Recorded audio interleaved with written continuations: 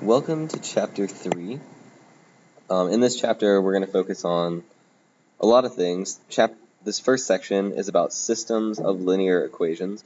You already know that a linear equation is something like y equals 2x plus 4. It's a linear equation. We could graph it. So 1, 2, 3, 4 is the y-intercept. Goes up to and over 1, or down to and over 1. This is this first one. This is one linear equation. A system of linear equations is two or more. So we would add something like y equals negative 3x minus 2. So the y-intercept is negative 2. Minus 3, we lose 3. 1, 2, 3, go over 1. Like this. Okay.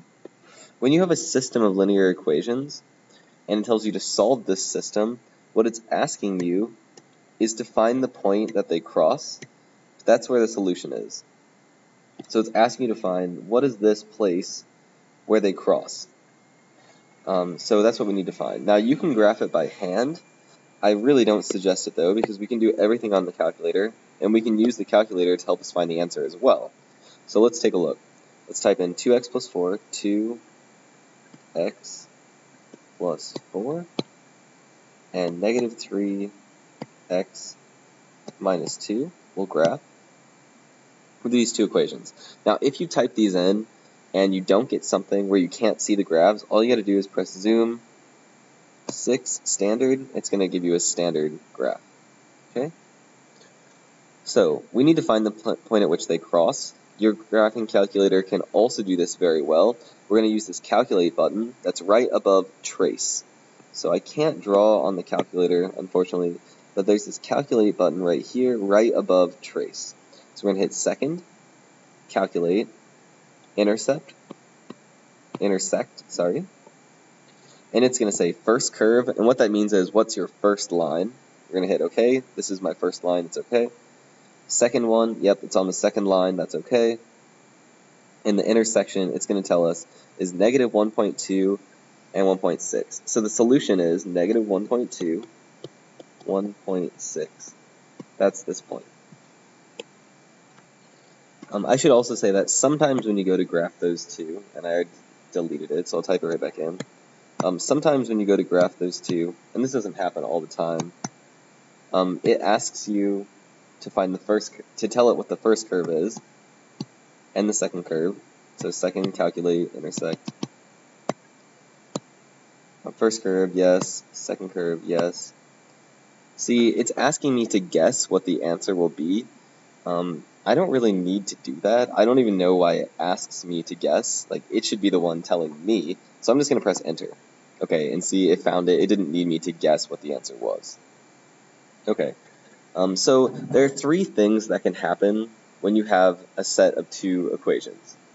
Sometimes there's only one solution. So sometimes, like in this situation that we just did, there's exactly one solution. Because there's only one point where those cross. When this happens, the vocabulary you need to know is these lines are consistent and independent. That's important vocab for section 3.1. Consistent and independent. Because those lines only have one solution where they cross.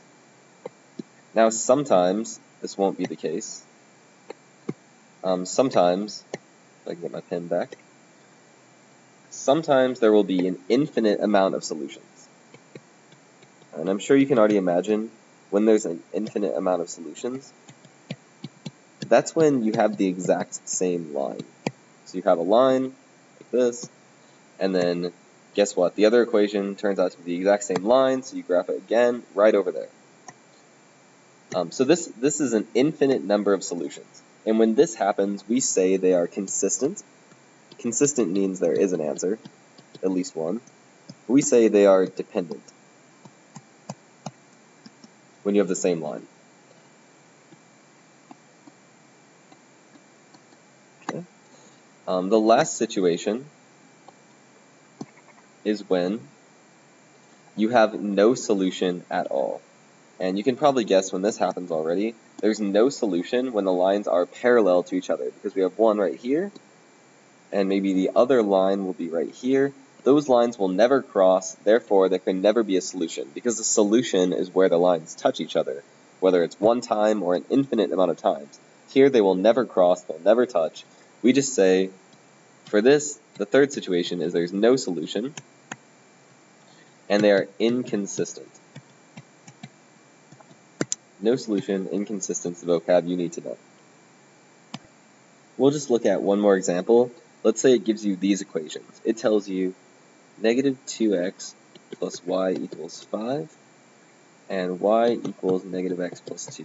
Now we want to plug those into our graphing calculator, but we can't because this one we can. It's in slope-intercept form. This one is not. This one up here. So we need to make that in slope-intercept form. So let's add 2x. And so we're going to get y is equal to 5 plus 2x. That is something we can type into our calculator. So let's go ahead and do that. See what we get. Because I don't even know what's going to happen.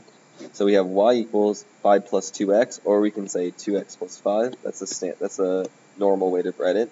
We have negative x plus 2. So we'll punch that in and hit graph. So in this one, they cross one time. They are consistent, because there is an answer, and independent.